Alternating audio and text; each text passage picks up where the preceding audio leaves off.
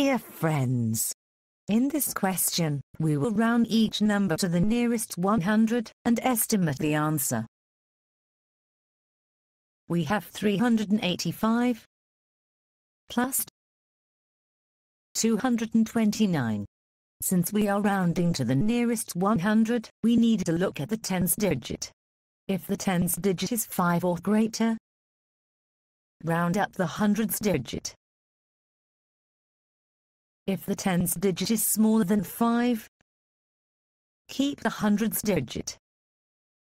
For the number 385, the tens digit is 8. What should you do? That's right. 8 is greater than 5, so round up the hundreds digit. 385 will round to 400. For the number 229, the tens digit is 2. What else we do? That's right.